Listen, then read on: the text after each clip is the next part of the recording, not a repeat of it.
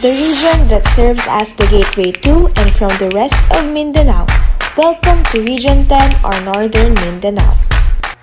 Good day, everyone! This is my group mates. I'm Queny Mae, Trixie Marie, Asia Marie, and Angelica. So we will be presenting the initial data collection report in Northern Mindanao. Hi everyone! So I will be discussing the geography, topography, climate, and general institutional support in Northern Mindanao. Northern Mindanao is a progressive region with large tracts of land available for agriculture and industries. It is composed of 5 provinces, namely Bukidnon, Camiguin, Lanao del Norte, Misamis Occidental, and Misamis Oriental.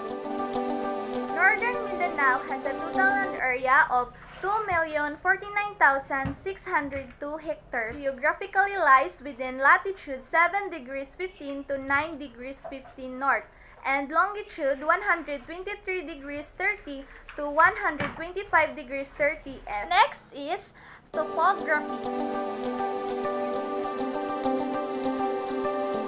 And the next one is climate. There are 3 climate types prevail in the different areas of Northern Mindanao. Socioeconomic in Northern Mindanao is that the agency had enumerated policy recommendations that involve revesting and strengthening existing composition of workers in hazardous occupation, open access on digital infrastructure, alternative learning, and education modalities. So political in Northern Mindanao is that the Police Command of Northern Mindanao has identified 54 municipalities and cities in the region as election watch list area. So there are 3 categories. The cultural context in Northern Mindanao. First is the language of Mindanao. The food of Mindanao. They are also known for coconut milk and spices like chili, onion, and ginger. Mindanao culture and arts. The Mindanao folk dance.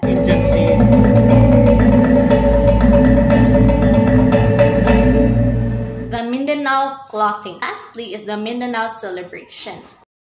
Hi, I will be discussing the tourism policies, master plans, marketing strategies, and market structures. So let's go first. The tourism policies of Northern Mindanao. So according to Myla Faye Carreño Directa, the tourism industry in the Northern Mindanao is starting to rev up after establishments completed the required adjustments in their facilities. Master plans in Northern Mindanao. So according to the Canine, our plan outlines strategic trust and priorities that will address poverty and increase income, create resilient and sustainable communities, and build vibrant industries and business. The next one is the marketing strategies of Northern Mindanao. Northern Mindanao's Regional Development Council recently expressed its support for the implementation of Mindanao Development Corridor, citing it as an innovative strategy that responds to the development needs of the island region. Environmental. The LGUs exhibited varying degrees of concern for the environment. Most LGUs have an approved solid waste management plan. Cities are responding more and implementing RA 9003 or the Solid Waste Management Act of 2000. Biodiversity.